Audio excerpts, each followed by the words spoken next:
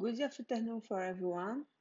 Today, the speaker is Ilir Snopche from Universidade Federal do Rio de Janeiro. He will talk about Frattini-injective and maximal pro-P Galois groups. Okay, Sheila, thank you very much for the invitation and for giving me the opportunity to talk in this wonderful seminar actually this semester.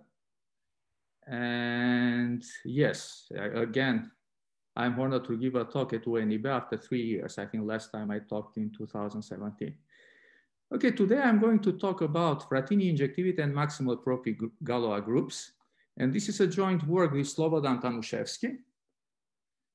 And actually, it has been a work that we have been doing during the last 2 to 3 years, more or less. But we finished writing the paper 2 weeks ago, so it's already available on the archive. Great, so let me start. So let us start with the definition of a Frattini group, Frattini subgroup. So given a group G, the Frattini subgroup of G, which will be denoted by Pg here, is the intersection of all maximal subgroups of G, okay? And clearly, when we have finite groups, all finite groups have maximal subgroups, but in the case of infinite groups, there are subgroups which do not have maximal groups. And in that case, if G has no maximal subgroups, one defines Frattini G to be G, okay? But I know that for all group theories, this is clear. But just as an example, what is a Frattini subgroup of Q? It is not difficult to see that Q does not have maximal subgroups. For that reason, just by definition, Frattini of Q is equal to Q. On the other side, what is Frattini of Z? So in Z, if you look at maximal subgroups, every subgroup of the form PZ, where P is a prime, is maximal. But of course, if you intersect these subgroups, you will get that the intersection is 1. For that reason, Frattini of Z is equal to 1. And in general, Frattini subgroup, we say that the Frattini subgroup is the set of non-generators, but I will not need this actually here. That's why I will not discuss that aspect. But I would like to discuss, let's say in the case of finite P groups, whenever we have a finite P group G, then the Frattini of G is equal to GP times the commutator, where this GP here is the group generated, the subgroup generated by all pth powers, okay? So the Frattini group, in the case of a finite P group, can be given as a verbal subgroup. It's very nicely given, and it plays a key role in the study of P groups. But of course, in this talk, the main object will be pro-P groups, which are inverse limits of finite P groups, right? So in the case of pro-P groups, again, we get a similar formula.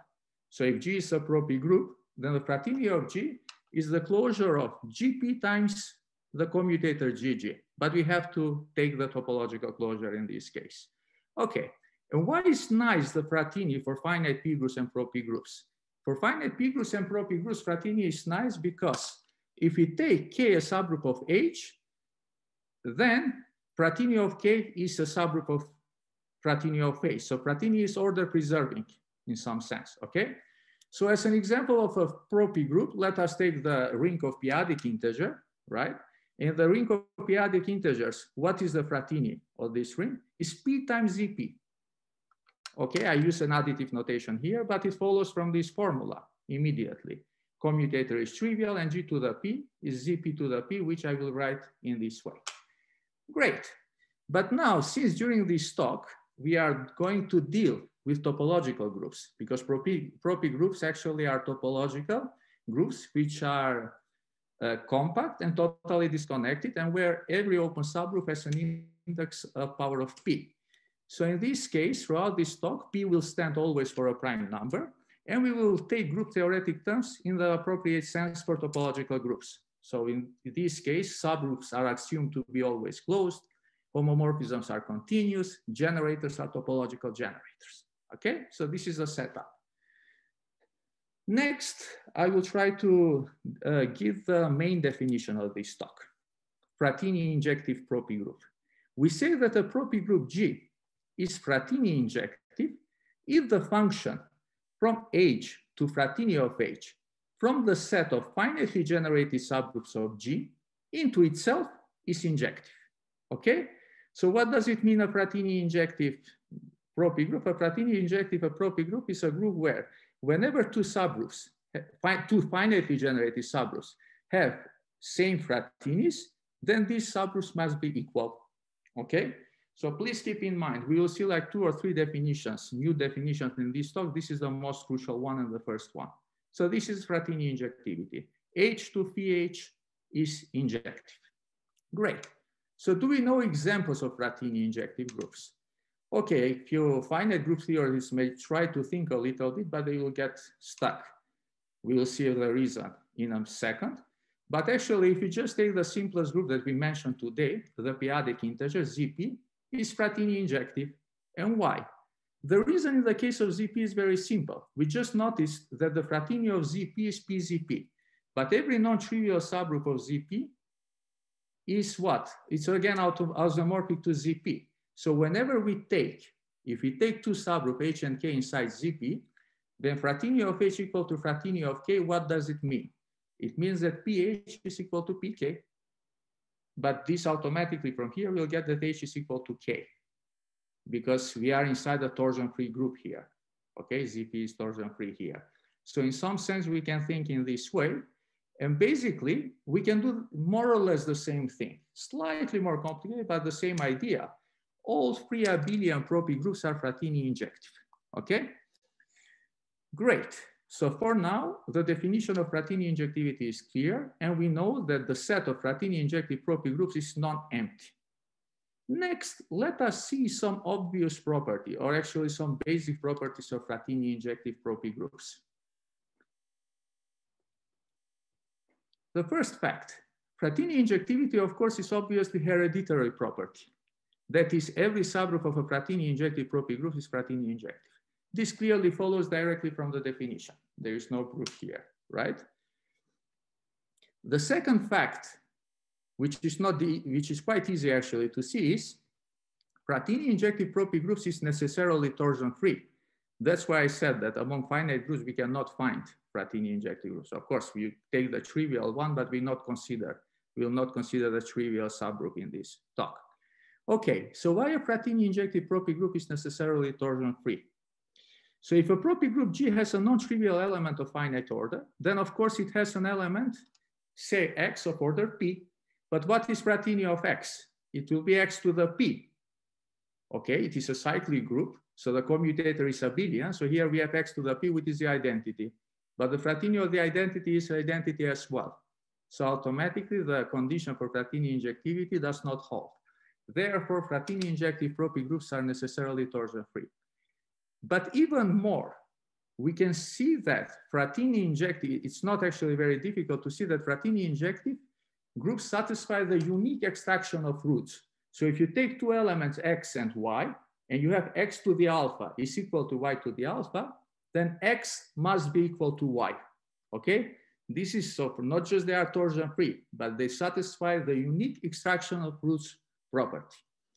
Anyway, the next property, so I will try to count just a couple of properties. The next one, I denoted as a proposition, is the following. Let G be a Frattini-injective propy group. Then every finitely generated subgroup H of G satisfies the following property. If K is an open subgroup of H, then the minimal number of generators, I denote by D, the minimal number of generators of K is greater or equal than the minimal number of generators of H. And now you can see that being Frattini-injective, it's actually quite a strong property. So this is like monotonicity. If you give me a group, one of your favorite groups, very rarely your group will satisfy such a property. Of course, so let's say you have like 3 propy groups satisfy such a property. Demushkin group satisfies such a property. Or there is a very good result of Desi and Pavel, and they have shown such a thing in the propy limit groups. But it's really very rarely that such a thing is satisfied, okay? Anyway, so for now, I will stop giving other properties of Frattini-injective groups, and I already want to go to a classification problem. So the point is that, okay, we already know that Frattini-injective groups satisfy certain properties.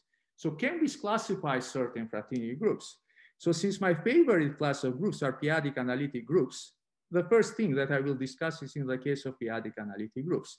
So the next result tells us all p-adic analytic groups which are Frattini-injective. Okay, so with Slobodan, we prove the following. Let G be a p-adic analytic property group of dimension greater or equal to 1. Then G is Frattini-injective if and only if it is isomorphic to one of the following groups. We have ZPD, the free abelian group, which we already discussed that they are Frattini-injective, and we have only groups of this type. The metabelian group, which is a semi-direct product of X with ZPD minus 1, where X is isomorphic, is a cyclic group of order infinite order, so it's the p-adic integers. And this X acts on ZPD minus 1, a scalar multiplication by lambda, with lambda equal to 1 plus PS for some S greater or equal to 1. And on the other side, it acts as lambda equal to 1 plus T 2 to the S for some S greater or equal to 2 if P is equal to 2. Actually, if you think as a presentation, if you give generators Y1, Y2, YD minus 1 to ZP, then the only so relations we are commutators, but the only non-commutator relations are relations of the form X, Y1 is equal to Y1 to the PS. Okay? So it's a very beautiful relation. Great, so this is the theorem. So, okay, I would like just briefly to give an idea why this holds. So now I know that there are many people in the audience that they deal with powerful groups, okay? So let me just briefly try to explain something. First of all, if you look at this group satisfies the following property. So the first one is clear, abelian groups. But why this group? The second class is Frattini-injective. All those groups are powerful, but not just they are powerful, they are of course torsion-free, they are uniform groups. And if you look at its open subgroups or even closed subgroups, they will have a similar shape. Of course, the constant lambda will change. So what's going on in this case? All these groups, in some sense, all the subgroups are uniform, but to uniform groups, we can associate ZP Lie algebras. And basically, if you look at the subgroups, we can think that as Lie algebras. And since they are uniform, if you have a powerful group, its Frattini is just P times the group, or G to the P in some sense, it's G to the P. In the case, it's the same thing as in the case of ZP. So in this case, what do we get? We get that Lie algebras. PL is equal to P to the K, if and only if L is equal to K. So more or less just an idea, don't worry, because there are too many things to be done. I don't want to talk more. But now, why those are the only groups?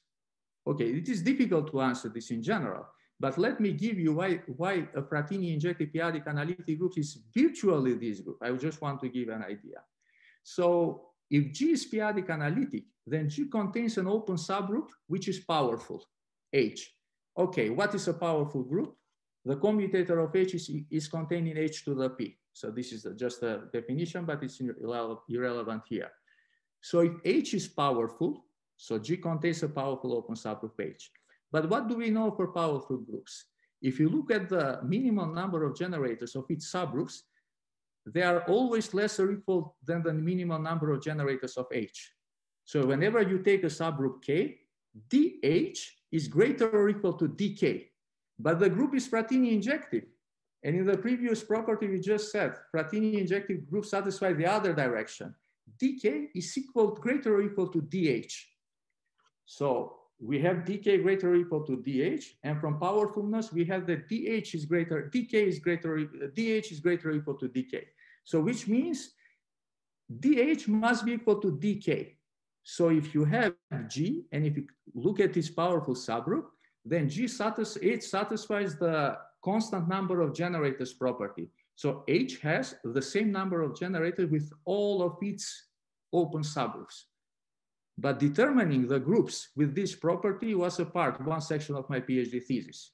And actually, all powerful groups with such property are exactly these three groups, okay? So basically, this is how we get that it is virtually.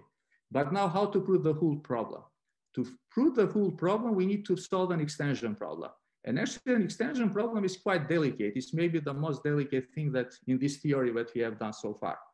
Okay, so it has like 7-8 pages proof, but anyway, it's doable. Good. So we are done with periodic analytic groups. What next, one may ask? Okay, I see Desi is here. Desi will ask, okay, what can you say about solvable propy groups? Because that's the next thing where maybe we can do something, okay?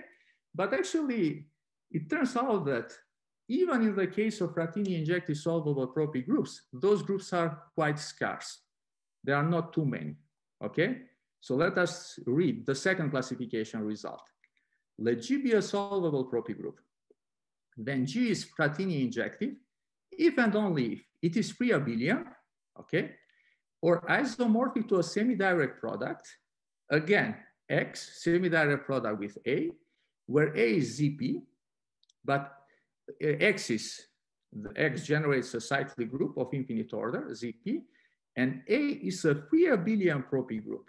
And X acts on A as scalar multiplication by 1 plus PS, with S greater or equal to 1 if P is odd, and S greater or equal to 2 if P is 2. Okay? So one will say, but what is new here? You already gave these groups in the previous slide. Don't forget, we dealt with periodic analytic groups. So in the previous slide, this A was finitely generated. Here it shouldn't be finitely generated, okay? So in this case, this A is, it's just a pre-abelian propy group. It could be of any rank, okay? So now, but okay, but if we want to connect with the previous group, we will say that these groups are locally periodic analytic of the form that I just mentioned. So every finitely generated subgroup of these groups will have that shape.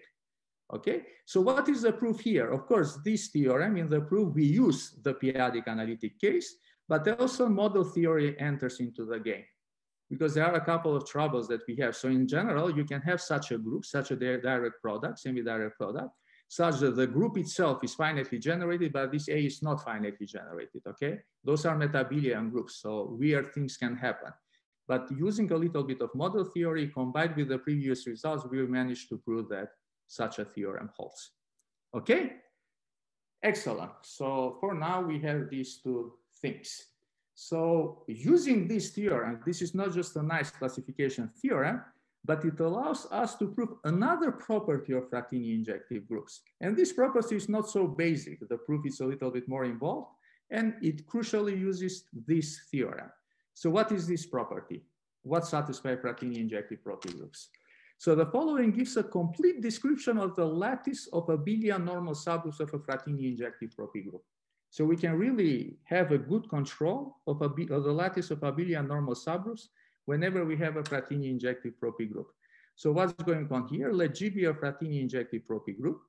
Then G has a unique maximal normal abelian subgroup N. Moreover, the following assertions hold. N is isolated in G. What does this mean? If you take an element of G and if a power of an element of G belongs in N, then the element itself belongs to N. This is not such a common property in general. Every subgroup of N is normal in G. Okay? If the center of G is non-trivial, then this unique abelian subgroup must be the center. And the last property is the following. If the center of G is equal to 1, but N is different than 1, then G is isomorphic to this semi-direct product. Okay, it's isomorphic to ZP semi-direct product ZGN. Moreover, the center of ZGN is equal to N. Okay, so this is a nice characterization, in my opinion, of this normal, of the lattice of abelian normal subgroups. Okay, good. So now, what is the point? So far, we saw a few classification theorems. And basically, until now, I just used exclusively Frattini-injectivity property, okay? And so this was the main definition of this talk. But May I ask a question? I'm puzzled here a little bit. So you take Frattini-injective propy group, and then G has obligatorily unique maximal normal abelian subgroup N. Yes. But you don't say this is non-trivial. It can be trivial. I don't say it. Yeah, what you will have, what you will get in the, yeah, let's say in the case of free propy group. Yeah, and will be trivial. Yes. Okay. Yes, exactly. So that's why you see the point is that this solvability thing plays a key role here, but I don't say exactly. Some strange groups may happen. It will be more clear later on what is the structure of these groups, so you will see that what is going on. But so far, nothing. And I just have used exclusively Frattini-injectivity property and with the definition as I have given. I haven't used any other theory so far. But now there is a natural question. So how we can restrict more the Frattini-injectivity property? For that reason, I will give you now two new definitions. So as I say here, there are two obvious ways of sharpening the Frattini-injectivity condition. And what is the first one? The first one, I guess that all of you can guess immediately. So I assumed that Frattini, the function from H to Frattini of H, is injective for all finitely generated subgroups. But the question is that instead of confining to finitely generated subgroups, we can take all subgroups into consideration. In this way, we define the following concept. We call a propy group G strongly Frattini-injective if the function H from H to Frattini of H from the set of all subgroups of G into itself is injective. Okay? So this is strongly Frattini-injective notion. Good. So strongly just means that instead of finitely generated subgroups, we consider all subgroups. But what is another way to sharpen the definition of Frattini-injectivity? So another way is the following. What do we have? We know we have the set. So Frattini is order preserving thing. So if you look at, we have an order map actually from Frattini-injective, from the finitely generated group, from finitely generated subgroups or all subgroups of a group G to the Frattini subgroups, okay? But in this case, what we may ask, we may require that this map to be an embedding of posets, okay, of partially ordered sets. And actually we may ask slightly stronger property. So propy group G is defined to be Frattini resistant if for all finitely generated subgroups H and K of G, H is a subgroup of K if and only if Frattini of H is a subgroup of Frattini of K. Okay, so this is the second notion that enters the game. Frattini resistant. In Frattini resistant, we want this equivalence. Okay, instead, of course, H subgroup of K always implies Frattini of H is a subgroup of Frattini of K, but the other way around. So in Frattini resistant, we want that whenever Frattini of H is a subgroup of Frattini of K, H must be a subgroup of K. So more or less, this is the condition that we need. Okay, and of course, we can analogically, we can define strongly Frattini resistant, where instead of all finitely generated subgroups, we can look at all subgroups H and K of G. But now, and so please try to keep, so these two notions until the end of this talk will be the key notions, Frattini resistant and Frattini-injective. So what is the first observation? Clearly, every Frattini resistant propy group is Frattini-injective. Why? Let us assume that Frattini of H is equal to Frattini of K. Then this in particular means that Frattini of H is a subgroup of Frattini of K. So this will imply that H is a subgroup of K. On the other side, when Frattini of H is equal to Frattini of K is a subgroup of Frattini of H. This would imply that K is a subgroup of H, so H must be equal to K, okay? So we see that actually, at least in the definition, Frattini resistance is a stronger property, okay? And in a minute, we will try to see actually that, okay, are they equivalent or not? Good. But we will try to answer this in a minute. But to see, do we have examples of Frattini-resistant propy groups? So the first thing is, again, let us look at our theorem. All solvable and all periodic analytic Frattini-injective propy groups are strongly Frattini-resistant. And this is not difficult to be shown. The difficult part was with the Frattini-injectivity. But here, since we know that our groups are Frattini-injective and Frattini-injectivity is a weaker property than Frattini-resistance, it's easy to prove this theorem. So actually from now on, whenever you have a solvable or periodic analytic group being Frattini-resistant, Frattini-injective, or strongly Frattini-resistant, or strongly Frattini-injective is an equivalent property, okay? So there is no difference in the categories of solvable and periodic analytic groups. Good. But what's going on with other groups? Of course, life doesn't end with solvable and with periodic analytic groups. So the first thing that I would like to say is the following. Every free propy group is strongly Frattini resistant, okay? And actually, this is where the whole story started. The first group that we looked at was free propy groups. There were different reasons why we were looking at free propy groups, and suddenly we realized that such a thing happens. And then it started the whole theory. So historically, this is the most important group for me, even though it has the easiest proof why it is Frattini resistant. And I will not give a proof here, but I will tell you just quickly one line. If you have a group, propy group, with the property that all its subgroups have torsion-free abelianization, then the group, it will be Frattini resistant. And of course, free propy group satisfies this property because every subgroup of a free propy group is a free propy group. Okay? Great. What next? We know that from geometric group theory, combinatorial group theory, whenever one proves something for free groups, the next thing to do is surface groups. But the surface group analogs of propy groups are Demushkin groups. And actually, when you take a propy completion of a surface group, you get a Demushkin group. And just let me try to define quickly this.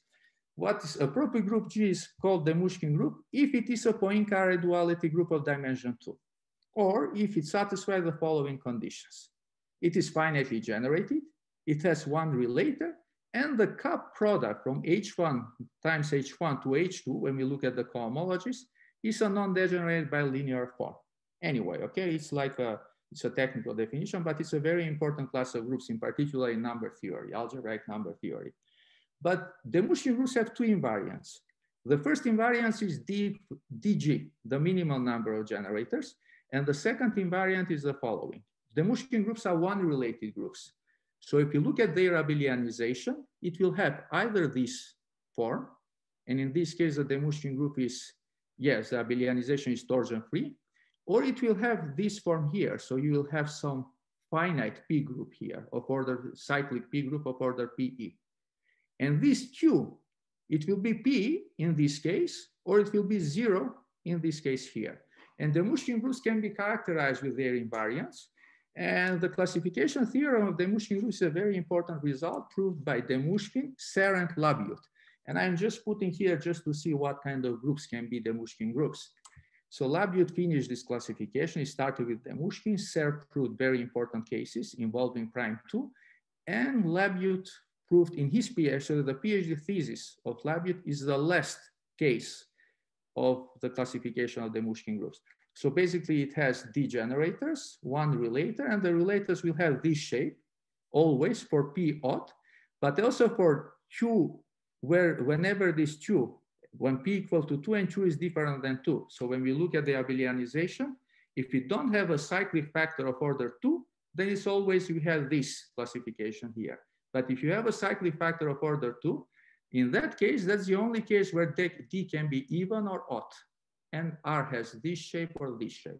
But we shouldn't care for this, actually for the relations in particular. But what can we say for Demushkin groups? For Demushkin groups, we have the following theorem. Let G be a Demushkin propy group. Then the following assertions hold. If 2G is different than P, okay? So if the abelianization does not contain a factor P, where P is odd, or where 2G is P for any, so if P is odd as well, then G is strongly Frattini resistant. So basically almost always the Demushkin propy group is strongly Frattini resistant. We have two more cases. Which are the cases? If 2G is equal to 2 and DG is greater than 2. What's going on here? Then G is Frattini-injective, but not Frattini resistant. So actually, this is the first case. So why we need to consider Frattini resistance? So there are groups which are Frattini-injective, but are not Frattini resistant. But it's still open problem. We don't know if such groups exist for P odd. But P equal to 2, exactly those Demushkin groups provide examples. And the last thing is that if 2G is equal to 2 and DG is equal to 2, then G is not Frattini-injective. But when DG is equal to 2, this is a periodic analytic group. And this group does not belong to any of the examples that we found. So that's the proof. the proof of the first property here is not very difficult. Actually, we try every Tanushevski group, we can find an epimorphic image to these nice periodic analytic groups that appeared in our classification. So basically the proofs uses that idea. And if we know a little bit this theory, then it's not difficult. What took a lot of time to prove the second thing, that not that this is, yes, they are not Frattini resistant, but they are Frattini-injective. This part is not trivial, actually, it was quite tricky. Anyway, I would like to stop here with the Tanushevski groups and with all these groups, and I would like to continue with the second part of my talk, actually. Of course, we are going on with the same things, but we are entering into the world of algebraic number theory now. Okay, before I go there, if there is any questions so you want to ask, then we can do, or we can leave all the questions for the end. Great, but please, you can stop whenever you want. You can stop me. Let us go on. The absolute Galois group of a field K is the profinite group Galois Ks over K, where Ks is separable closure of K. Okay, the standard definition of the absolute Galois group. And another important object is the maximal propi-Galois group of K. The maximal propi-Galois group of K, denoted by GKP, is the maximal propi quotient of GK. Equivalently, GKP is just Galois Kp over K, where Kp is the compositum of all finite Galois P extensions of K inside Ks. Okay? So we can think either it's a Galois group of this Kp, where we look at the compositum of all finite Galois P extensions of K inside Ks, but this is equivalently is the maximal propi quotient of the absolute Galois group. Okay? Great. But now, delineating or describing absolute Galois groups of fields within the category of profinite groups, or describing maximal propi-Galois groups within the category of propi groups is one of the central problems of Galois theory, and not just Galois theory, but also of algebraic number theory in general, okay? So usually they want to give a nice description of these two groups, but we are far from this kind of things, especially in the case of absolute Galois groups. Great, but now let me state maybe our main results that we have. The first one is the following. Let K be a field containing a primitive pth root of unity. And if P is equal to 2, in addition, assume that square root of -1 belongs to K. Then the maximal propi-Galois group, GKP, is strongly Frattini resistant. Okay, so in particular, it is Frattini resistant, it is Frattini-injective, strongly Frattini-injective. Okay, so maximal Galois group, propi-Galois groups satisfy all the properties that we have discussed so far in this talk. And a little bit more, what can we say for the absolute Galois groups in general?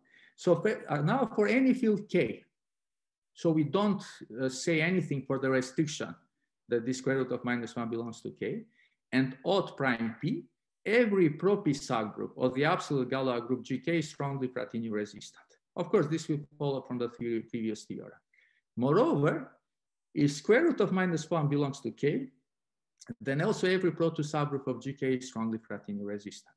Here we need always to assume this condition, because if this condition is not there, then the Galois group may have a torsion. C2 may appear as a finite subgroup, right? So that's why this is the condition. But anyway, we can see that actually we have these two properties. But automatically with these two properties, what can we say? Everything that we have proved for Frattini resistant propi groups, or for Frattini-injective propi groups actually, are satisfied by these groups. So just quickly, two things. The first thing is that unit extraction of roots. I'm not sure if it was known before unit extraction of roots in maximal propi-Galois groups. So this follows as a corollary of Frattini resistance. Monotonicity condition. If you look at the subgroups here, let's say at open subgroups or whatever, if you take a finitely generated subgroup and it's open subgroups, then dk is always greater or equal to dh, the minimal number of generators. So the monotonicity condition that we set in the beginning, right? So actually, and many other properties we can derive, follow directly from Frattini injectiveness. But just a second, actually free propi groups are special types of Frattini injective, of Galois groups. So if you take a number field, a p-adic number field, a finite extension of 2p, if it does not contain p-roots of unity, its Galois group is a free propy group. And actually Demushkin groups, so if you take a p-adic number field, which contains p-roots of unity, then its Galois group is Demushkin, but it's still an open problem. Is every Demushkin group realizable as a maximal Galois propy group? So that's why the proof for the Demushkin group does not follow from this theorem. We had to deal separately. Okay, great. So now let me just discuss something. Let K be a field containing a primitive p-root of unity. And also assume that this is equal to in K. So always we will be in this kind. So this is really what people, this is the situation, the scenario that experts want to understand, okay? And actually in the last few decades, substantial progress has been made in the direction of finding necessary condition for a propy group to be realizable as the maximal propy Galois group of some field K, okay? But the deepest result, actually, most notably, it follows from the positive solution of the Bloch-Kato conjecture by Rost and Vojevodsky that every maximal propy Galois group is quadratic. In other words, the cohomology algebra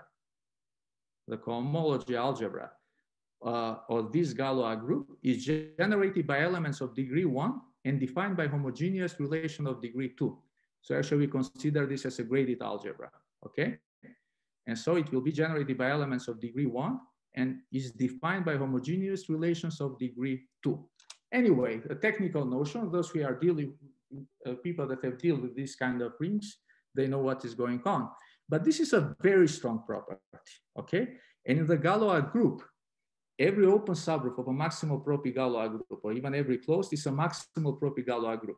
So Galois groups satisfy the property that all their open subgroups are quadratic. And actually it is still an open problem. In some sense, what kind of other groups we can get among which have the property that are hereditarily quadratic? I will discuss this at the end, maybe a little bit. I just wanted to say that this is the deepest result. And actually Vojevodsky received a Fields Medal for the techniques that he developed actually around these kind of questions. Okay? But now, in contrast to the hitherto investigated properties of maximal propy Galois groups, Frattini-injectivity is a fairly elementary and quite palpable group theoretic condition, yet it seems to be highly restrictive. So actually, whatever we talked so far, everything, I guess it was understandable. I didn't say anything. I didn't use any too advanced theory, right? But it really turns out that Frattini-injectivity is quite restrictive as well. And actually, within the category of p-adic analytic groups and solvable propy groups, Frattini-injectivity characterizes maximal propy Galois groups. Basically, we have the following corollary of our results. Let G be a solvable p-adic analytic propy group, then G is Frattini-injective, if and only if it is isomorphic to a maximal propy Galois group of a field K that contains a primitive p-root of unity. And also contains fourth root of unity if P is equal to 2, okay? So this follows from Frattini-injectivity. And why? We showed that Galois groups, maximal Galois groups are Frattini-injective, okay? So if you take a solvable or p-adic analytic Galois group, it will be Frattini-injective, but we already have classification of Frattini-injective p-adic and solvable analytic groups. And it is not difficult to see that all these groups could be realized as maximal Galois propy groups. And that's it. This is the proof. Moreover, using Frattini-injectivity, we were able to prove many of the results known in the literature for maximal Galois propy groups. I will try to mention just few, okay? So the first thing is the following result. Let G be a solvable or p-adic analytic propy group. Then G can be realized as a maximal propy Galois group of subfield K that contains a primitive p-root of unity and the fourth root of unity P is equal to 2 when, if and only it is a free abelian propy group or isomorphic to a semi-direct product that we already discussed, okay? So just those kind of groups can appear.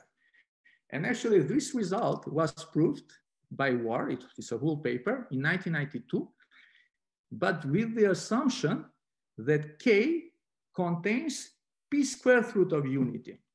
Okay, that's an assumption. Then Quadrelli in 2014, in his thesis, he managed to show that if he assumes that G is finitely generated, then he doesn't need to have p squared of unity inside. And then in 2020, he showed that actually, yeah, one can take out, one can do even for infinitely generated groups. But actually all these results, they follow directly from Frattini-injectivity. And as you noticed, in Frattini-injectivity, I never use the word finitely generated. I never use p is equal to 2 or p is equal to p is off. So actually we prove for all the primes and all the situation, and it gives us this result. Anyway, I will try to mention just one more result in this direction. This is the one. Let K be a field containing a primitive p-thread of unity, then the maximal Galois propy group contains a unique maximal normal abelian subgroup. And actually why? You remember that this special theorem that I said, one of the properties of Frattini-injectivity, which said that it contains a unique maximal propy Galois, a unique maximal abelian subgroups. So this is just a result of that.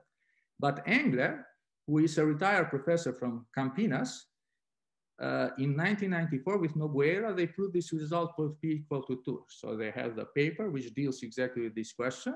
And later on, Engler and Koenigsmann in 1998, they managed to prove this result for all primes. But as I said, this is a direct corollary of our result. And there are many other results of this type, but I would like to go to discuss to something else because we don't have much time.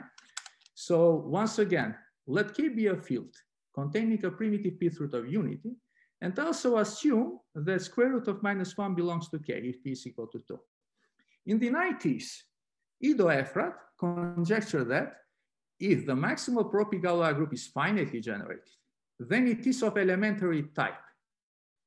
What does it mean of elementary type? That GKP, the maximal propy Galois groups, can be constructed from ZP and the Mushkin groups using free propy products and certain semi-direct products, known also as a fiber product.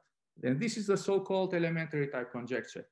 Okay, here I don't mention free propy groups, but the free propy group of rank K, we can get as a free product of K copies of ZP, okay? So Efrat's conjecture says that all maximal propy Galois groups must be of elementary type. So we must be able to construct them just using ZP and the Mushkin groups, okay? But this is still open.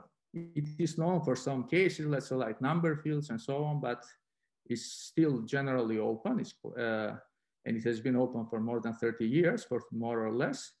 But actually, let me try to say what is this related with our work a little bit. So first of all, every propy group of elementary type is strongly Frattini resistant.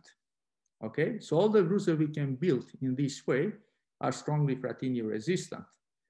And okay, the proof of this result actually uses a result of Weigel, Quadrelli, and some other people which deal with smoothness.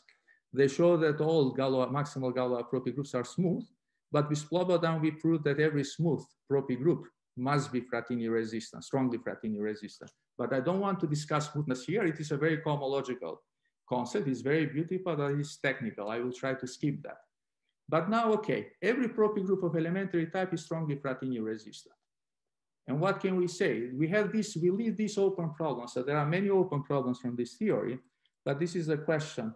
Is there a finitely generated, strongly Frattini resistant propy group which is not of elementary type? Okay? I believe that the answer is no. It's negative. There does not exist such a group. And a negative answer to the above question would settle the elementary type conjecture. Okay, so this was the real inspiration for all this work that we have done. But nevertheless, even if the answer is yes, then for sure, the counterexamples will be propy groups with very exotic properties, okay? So this is more or less the moral of this. This problem is really a very important problem to work on. Either one gets the elementary type conjecture, settles that, or gets new classes of propy group with exotic properties. Anyway, you remember that I said that the deepest result are the result of Voevodsky and Trost, that Galois groups have the property that all their open subgroups are quadratic. Such groups are called block-Kato groups, okay? And the thing is that it is known that every group of elementary type is block-Kato, but it is not known the other way around. are there any block-cutter groups which are not of elementary type, as described by Efrat, which could not be built from ZP and Demushkin groups? And this is a very important question. And actually my intuition says that, if I'm not wrong, that strongly Frattini resistance, block-cutter, and elementary type more or less will be the same thing, okay? But of course, to solve this problem, it's a little bit difficult, and one has to think on certain families of groups where one should try to check this problem. And what is going on, you should keep in mind that we have this monotonicity condition. And the monotonicity condition actually is very strong. If you give me, let's say, arithmetic groups which are not p-adic analytic, automatically I will say that they cannot be here, and many other groups. But people that work in combinatorial propy group theory and combinatorial group theory in general, they know that such monotonicity conditions usually comes from free product, but also from amalgamations, or procyclic amalgamations, or H&N products, or so on, okay? So now, I see that I have 3 more minutes, and I will try to say some few words in this direction. And this is a work that I have done with Pavel. Okay, it's a pandemic work. We have done this work in April and May with an intensive collaboration during the first 2 months of the quarantine period. Anyway, what is this thing? Is the following. Let me just quickly define what is a right angle arcing group. So let gamma be a simplician graph with vertex set V gamma and edge set E gamma. The right angled arcing group G gamma associated to gamma is the group with the following presentation. It's generated by the vertices, and its relations are what? UV, the commutator UV is equal to 1 if and only if UV is an edge. Okay? So to understand better, if you take this V gamma without edges, it's a graph just with vertices, it will be just a free group of rank the number of vertices. But if you take gamma to be a complete graph, where every 2 vertices are connected, this will be a free abelian group, okay? So right angle arcing groups are somewhere in between, but right angle arcing groups have a very rich subgroup structure. Actually, the fundamental group of every hyperbolic manifold is a right angle arcing group.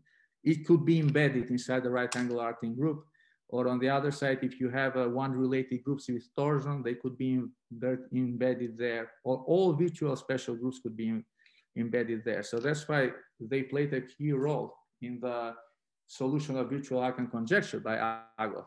But now experts started to think about this quadraticity problem, where one can find maybe block-cutter propy groups, hereditarily quadratic groups, but which are not of elementary type.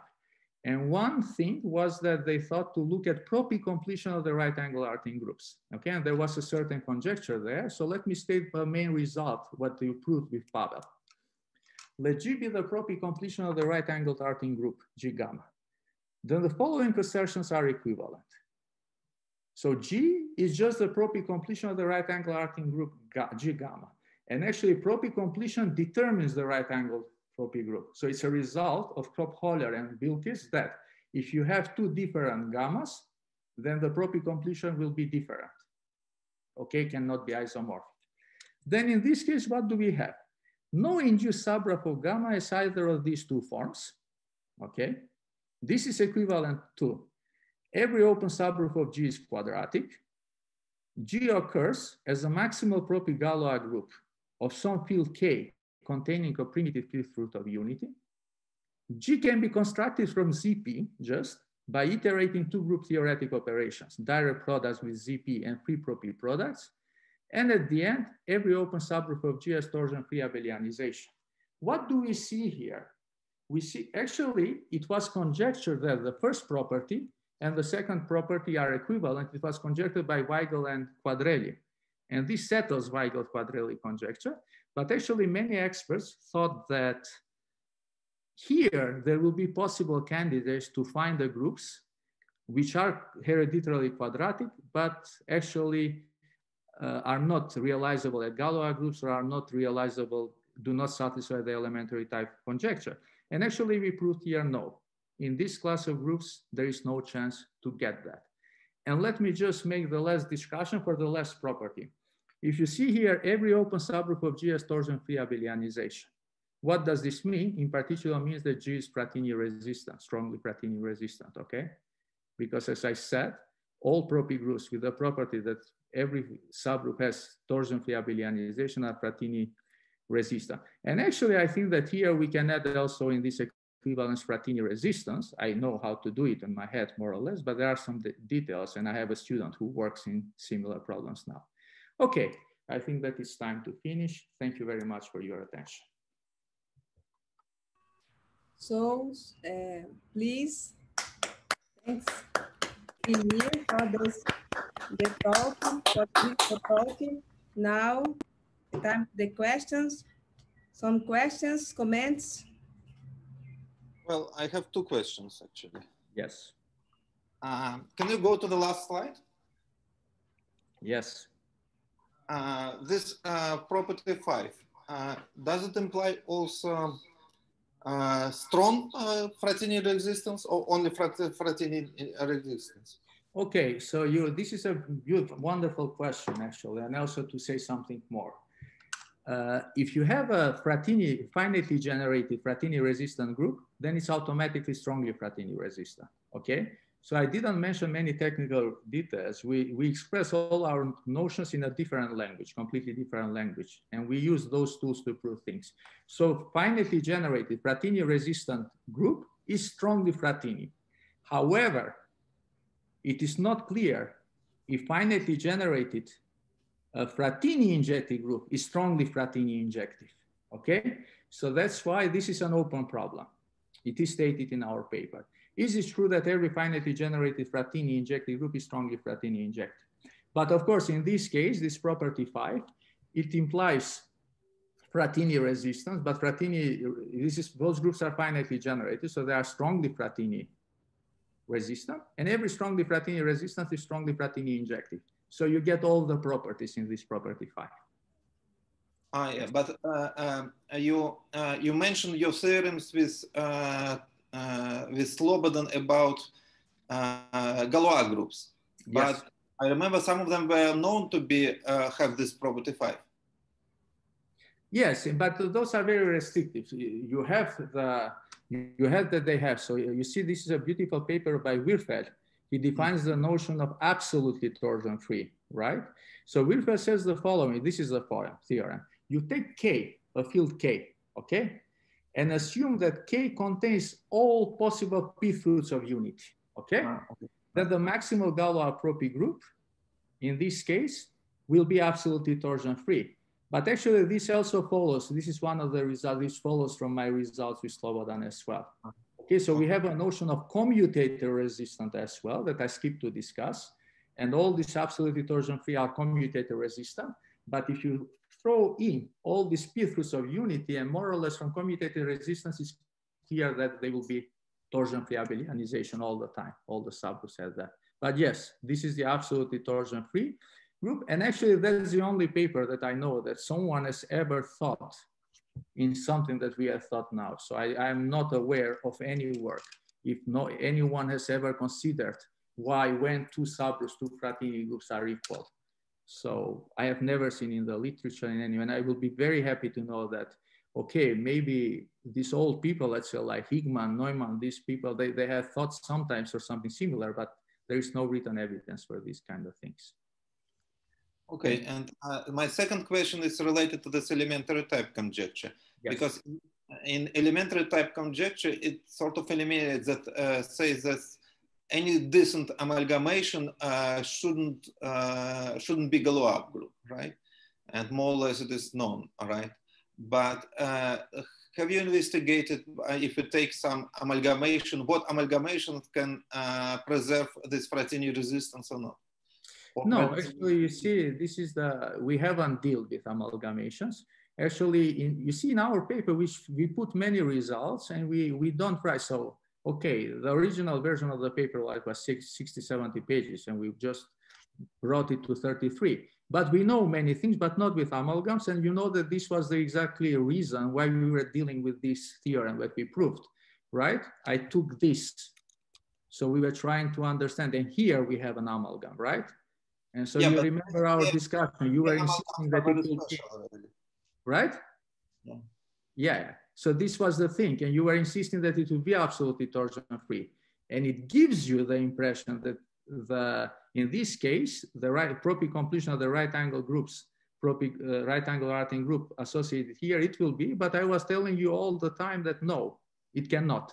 But I was just following my intuition and so okay, I just acted as a faithful person, you know, just to say that, okay, it cannot be, but you are acting with this, but then at the end, it turned out that I was right.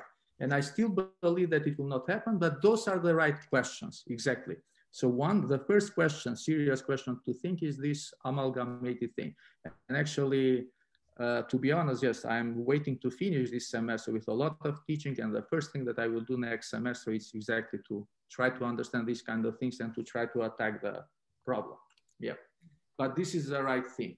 So actually one possible thing to look at are limit groups, right? Because you and Desi, you prove this monotonicity condition. Yeah, but limit groups can have torsion, torsion and abilization. One has to go to special limit groups, so special. Yeah, I know. So this is the point, but we don't care for that. We want to show that it can never happen unless it is of elementary type. So this is the point. Exactly. But I want to say that's another natural category of groups to look at it. So limit groups, because in limit groups, you already have this nice monotonicity result. Because I know that if someone comes to me and tells me, okay, you have this group, and can you tell me, can it be realized as a maximal Galois appropriate group? I think that in 5 minutes, most of the time, I will give the answer that it's not. And the way how I see is this monotonicity condition. And actually, it's very interesting. There have been a few papers published in very top journals recently, right? Where they just say, okay, the following families of groups could not be realized at maximal appropriate Galois groups. But actually with Frattini-injectivity, you get this immediately. You just throw them out and that's it. And monotonicity condition plays a really big role. So if free propy groups, it holds. Demushkin groups, it holds. But those are very nice groups. And in free products and those nice semi-direct products, it behaves nicely. But what's going on with other? So you know that why we deal with this problem here, because I wanted to inspire you that this problem makes sense. And let us go and work to the other direction and let us try to finish the elementary type conjecture. So I hope that we will be able now to continue in this direction to work on that. Okay, any other questions? I have a question, but I don't know if it's possible to think about it. In a case of the maximal propre Galois group, there are some characterization, in some sense, the sharpness of the relations in a group. With what kind of relations they will have? Yeah, there are some sharp. This is a very nice question. Condition to. Yeah, this is a very nice question. This is a beautiful question. And actually, you see, this is a point. Okay, now it is easy to answer this question because it's this Voevodsky-Rost result. So if we go back just a second, we have this Rost-Voevodsky result, right? So we say here that the cohomology algebra is generated by elements of degree 1 and defined by homogeneous relation of degree 2. This is in homology, but cohomology algebra. But we know that in a propy group, H1 is what? Generators. H2 are the relations, right? So actually, what does this mean? Then so we have the whole cohomology ring is generated by elements of degree 1 and defined by homogeneous relations of degree 2. Actually, we can get to see that if you look at Frattini series. So, okay, you have Frattini, G1 is Frattini of G. G2 is Frattini of G. G3 is Frattini of G, right? So we have this Frattini series. It's a filtration. So if you look at the relations, that homogeneous relations of degree 2, it exactly means that you can always find a presentation where the relations are of degree 2. They cannot be of degree 3. But let me make this simplest. What are relations of degree 2? Commutator is a relation of degree 2. It's inside Frattini, but it's not outside, right? And basically what is going on? But the third commutator It's not a relation of degree 2. So basically modulo the third Frattini, or modulo the third lower P central series, we will have x to the P, x1 to the P, x2 to the P, this kind of relation, and just commutators of order 2. So all these maximal Galois groups have these kind of relations. You can never see a relation which has only a commutator of degree 3, right? Or Pth power times a commutator of degree 3. Such a thing cannot happen. So more or less, for the relation we know, but just knowing the relation, they can still not prove. It's difficult. I think that, I believe that you see the point is because it involves cohomology. This is not a very easy theory, so it's not easy to understand these things. So that's why we really wanted to give a more group theoretic approach to these kind of things. And at the end, I think that we are quite happy. It turned out to be quite efficient. So we believe that this will push things further, but we will see. It's not clear yet. Thanks. Yeah, and also the way you describe it, it is sort of form or type of relation. It is not really relations precisely. Yes. Yeah, I think that you see, it's difficult to, so in the Mushkin group, you see, you have a precise relation, but actually this question of Sheila, it helped us a lot with Pavel. So in our proof, we use this thing. Exactly, this is the trick. So whenever we have this theorem with Pavel, when we look actually at this group, we look at L3, we take the right angle arcing group here, we look at the property completion. So basically we use Basser theory, but the trick is that at some point we will get, using Basser theory, we will get a relation which is not quadratic, which is not of the type that I was saying. So exactly we'll get like third commutator more or less, and that gives it out. So that's why this was the proof that we did. But in general, this is a very concrete example, but to give a nice description in general, it's not easy. And so there are papers, let's like Minac and his collaborators have been writing a couple of papers, and Efrat also, I think, in this direction. More of the questions? If not, let's thank again to Ilir, please. Okay. The microphone. Oh. Thank you very much to all of you for your attention. It was great to talk here. Actually, may I ask a question? Of course. Sorry, my microphone was off. On the first theorem on p-adic analytic groups, you mentioned that in order for this group to have a torsion-free p-adic analytic group to have Frattini resistance, the action on the semi-direct product must be by this kind of p-adic unit.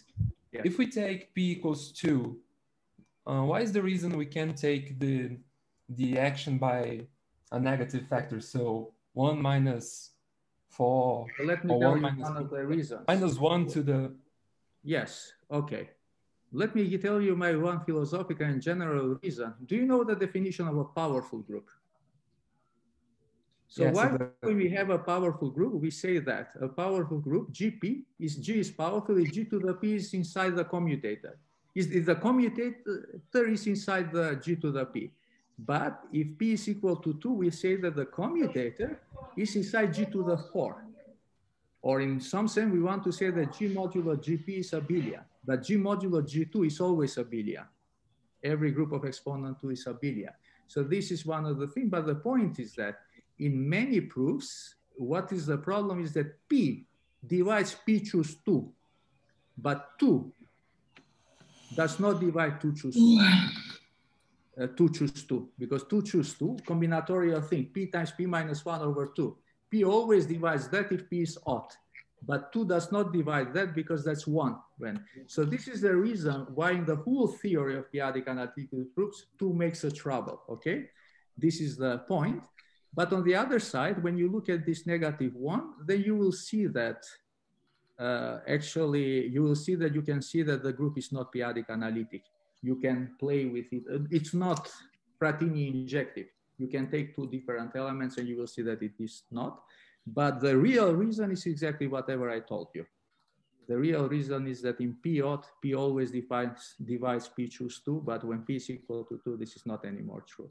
So that's why if you see, even in maximal Galois groups, almost all the papers, either they deal P equal to 2 or they deal P opt. So that's why we are very happy. And we really insisted until the end, just to publish this paper when we will complete everything. So Pavel knows that I have been telling him for many times, we will do it, but we really wanted to deal with everything. And now we are happy with the picture, right? So it really covers all the primes. But yeah, this was a nice, this is a nice question, why it does not hold there. But there is also one other thing. So even with this constant number of generators, it cannot be constant number of generators in that case as well. So you'll have like, yeah, it's there are some other problematic things that may appear. Okay, good. So let's think. Oh, some more other questions? Okay. No? If not, let's thank again, Ilir.